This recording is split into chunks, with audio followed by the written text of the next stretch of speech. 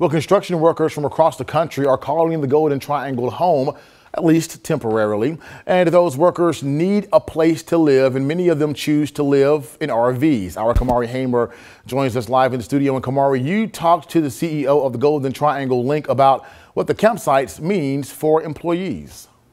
That's right, Marcus. RV parks are providing what you and I may take for granted in our daily lives. Something as simple as a place for out-of-town workers to lay their head at night. Using campgrounds for housing is the route that many out-of-town workers who choose the Golden Triangle for their profession take.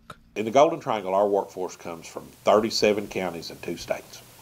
Now, if you live in Monroe County, or you live in Clay County, or you live in Oktibbeha County, or even Lamar and Pickens over in Alabama, you're probably getting up, coming to work, and going home every day.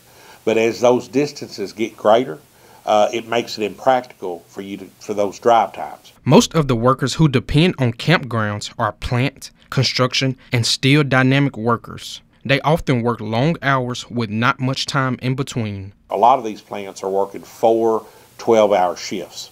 And by the time you work 12 hours and drive 2 hours to and from work, that gets to be a long day. CEO of the Golden Triangle Link, Joe Max Higgins, says the long hour shifts is another reason why the link is working with RV parks to provide affordable housing. We're seeing, and have for years, folks that are finding places to live here while they're working here, and a lot of them are using RVs. The RV parks not only allow workers to save time, but they are also saving money. We called one last week and talked and said, what are you charging per slip, is what I call it, the pad, the water, the sewer hookups, $600 a month.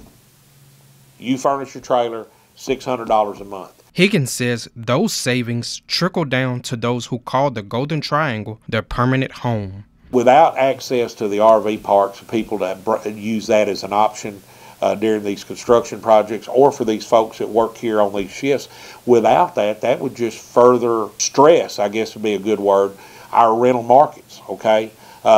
Likely drive the rents up even higher, and then the availability would be down. Higgins says there are more than 3,000 construction workers in Columbus that rely on RV parks for housing.